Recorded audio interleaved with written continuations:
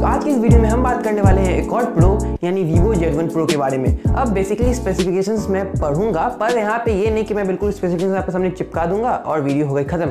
यहाँ पे मैं कंपैरिजन करता भी चलूंगा, मतलब कि आपको 15,000 रुपये या 16,000 रुपये यानी कि बेस्ट मिड रेंज फोन कौन सा मिल सकता है आपको इस रेंज में, क्या आपको ये फोन लेना चाहिए या फिर लेना चाहिए, और एक फाइनल वर्डिक्ट मेरे तरफ से आपको इस वीडियो में मिलने वाले हैं। तो वीडियो को आप बिल्कुल स्किप मत करना और एंड तक देखना। तो वीडियो शुरू करते हैं एक छोटे से इंट्रो के बाद।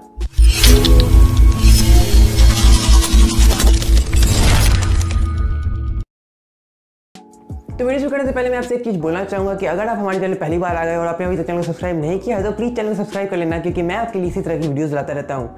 तो चलते हैं अपने टॉपिक की तरफ। तो अब बात करें Vivo Z1 के बारे में, तो Vivo Z1 Pro के बारे में। तो यहाँ पे आपको जो कंपटीशन बेसिकली है Vivo का, ये है realme के 3 Pro और redmi के 7 Pro के साथ, मतलब कि प्रो कंपेरिजन प्रो के साथ ही होने वाला है। तो यहाँ पे बेस्ट आपको जो 3 वेरिएंट्स आपको मतलब कि Vivo के Z1 Pro के साथ मिलने वाले हैं वो है 4GB 64GB, 6GB 64GB और एक 6GB 128GB इंटरनल के साथ। मतलब कि आपको ये 3 मॉडल मिल रहे हैं। जो पहला वाला मॉडल वो है 14,000 रुपये, जो सेकंड मॉडल वो है 16,000 रुपये और जो थर्ड मॉडल है वो है 18,000 रुपये। मतलब कि आपका जो बेस्ट मिड रेंज वाला फ़ोन है वो 14,000 15,000 रुपये वाला ही मेरे हिसाब से सबसे बेस्ट होगा, और 16,000 रुपये वाला थोड़ा सा ओवर प्राइस्ड है, और 18,000 रुपये वाला तो मेरे हिसाब से लेने लायक नहीं है। क्योंकि अगर यहाँ पे बात करें 18,000 रुपये की, तो 18,000 रुपये में आपको मिलता है पोको, और मैं पर्सनली प्रीफर करता हूँ ऐसे स्मार्टफोन्स को जो कि आपको एक अच्छा हार्डवेयर कंपोनेंट दे सके। मतलब कि उसमें कैमरा तो अच्छा हो ही हो, पर उसकी जो परफॉर्मेंस हो वो भी बेस्ट ऑफ द क्लास होनी चाहिए। तो यहाँ पे आपको 18,000 रुपये में पोको का F1 मिलता है, तो वो आपको ज़्यादा अच्छा यहाँ पे मतलब मेरे हिसाब से साउंड करेगा। तो बढ़ते हैं स्पेसिफिकेशंस की तरफ। तो सबसे पहले बात करें इस फ़ोन के सबसे बेस्ट फीचर्स के बारे में, तो आपको इसमें बेस्ट फीचर्स में से पहला फीचर ये मिलता है कि आपको मिलता है ऑन डिस्प्ले, मतलब कि इन डिस्प्ले कैमरा।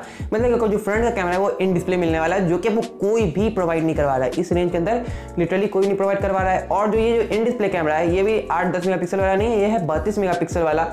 तो मतलब आप बोल सकते हो कि आपको जो डिटेल्स है वो अच्छी कैप्चर होने वाली है। तो आपका जो ये फ़ोन है इसमें कोई बेजल्स नहीं होने वाले हैं, कोई पॉपअप शार्क फिन और ये सब एक्सेट्रा लेंस फंस नहीं होने वाला। यहाँ पे सीधी आपको एक इन डिस्प्ले कैमरा देखने को मिल रहा है। और जो अगर स्क्रीन के बारे में बात करें तो 6.5 इंच की स्क्रीन है, फुल HD मतलब कि इसमें सपोर्ट है। और तो और एक बेस्ट फीचर ये है कि इसमें को वाइड वाइन L1 का सपोर्ट है। मतलब कि आप नेटफ्लिक्स चलाओ, अमेजन प्राइम चलाओ, इसमें आप फुल HD और अल्ट्रा HD पे बिल्कुल आराम से कंटेंट को सर्च कर पाओगे। मतलब कि आपका जो सेक्रेट गेम्स 2 मिर्जापुर 2 आ रहा है आप उसे बिल्कुल फुल HD में स्ट्रीम कर पाओगे।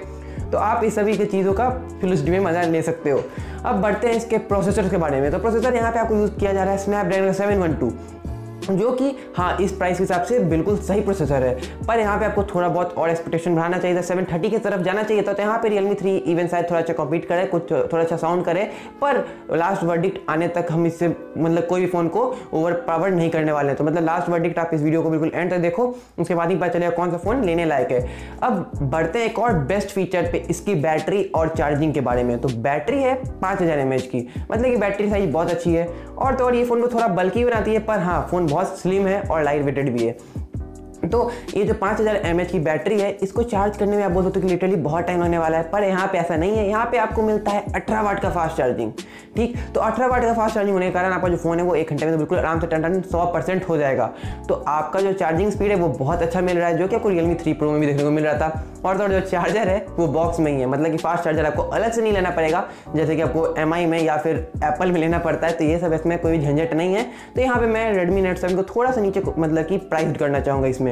तो अब आते हैं इसे कुछ और मेन की हाइलाइट्स पे। तो की हाइलाइट्स के बारे में बात करें तो यहाँ पे इसका जो रियर कैमरा है वो है 3 ट्रिपल कैमरा सेटअप। तो जो पहला कैमरा है वो है 16 मेगापिक्सल, दूसरा कैमरा है 8 मेगापिक्सल और जो तीसरा कैमरा है वो है 2 मेगापिक्सल। 16 मेगापिक्सल कैमरा में 1.7 का अपर्चर के साथ आपको दिया जा रहा है, मतलब कि आपका जो बोके इफेक्ट है वो 2 मेगापिक्सल के साथ मिलने के साथ बिल्कुल क्लियर हो जाएगा। और जो 8 मेगापिक्सल है वो बेसिकली RGB सेंसर है, मतलब कि वो कलर डिटेक्ट करेगा। मतलब कि आपका जो भी जो सराउंडिंग में चल रहा है, जो भी आपका कैमरा सेंसर उसे रिकॉग्नाइज कर रहा है, वो उसे RGB प्लेटफॉर्म में चेंज करेगा और उसे आपको sRGB प्लेटफॉर्म में चेंज करके फिर से आपको दिखाएगा। मतलब कि आपका जो कलर जो आपका निकल के आने वाला है वो बहुत एग्जैक्ट और सैचुरेटेड होकर आने वाला है। तो आप बोल सकते हो कि आपको ज़्यादा कुछ पोस्ट ग्रेडिंग करने की जरूरत नहीं पड़ेगी। तो आप आते हैं फाइनल वर्डिक्ट पे। तो फाइनल वर्डिक्ट ये है कि आपका मतलब कि अगर आप एक 15,000 रुपये के आसपास फ़ोन लेना चाह रहे हो तो ये फ़ोन आपको बेस्ट कॉम्बिनेशन प्रोवाइड करवाता है, क्योंकि आपको जो स्पीड है वो आसपास ये realme 3 Pro के है। और अगर बात करें डिज़ाइन की तो डिज़ाइन में तो ये बहुत आगे है, क्योंकि आपको इसमें कोई भी नॉच नहीं मिलती है, बिल्कुल बेजल लेड डिस्प्ले है और बैटरी बैकअप भी अच्छी है, चार्जिंग भी अच्छी है। तो अगर यहाँ पे रहता तो मैं यहाँ पे लेता Vivo के Z1 को, मतलब कि Z1 मैं ज़्यादा अच्छा प्रीफर करता realme के 3 Pro से और Redmi के Note 7 Pro से, क्योंकि यहाँ आपको झंझट कम है और तो और जो आपको ओवरऑल डिज़ाइन है वो भी बिल्कुल प्रीमियम सा है। तो अगर आपको ये वीडियो पसंद आई तो आपको नीचे लाइक कर देना है, शेयर कर देना है और नीचे कमेंट कर देना है कि आपका फेवरेट ब्रांड कौन है ये तीनों में से, Redmi, realme और Vivo। तो बस फिलहाल की वीडियो में इतना ही था। अगर आपने अभी तक चैनल को सब्सक्राइब नहीं किया तो प्लीज़ चैनल को सब्सक्राइब कर लीजिए, क्योंकि मैं आपके लिए हर हफ्ते इसी तरह की 2 वीडियोस लाता रहता हूँ।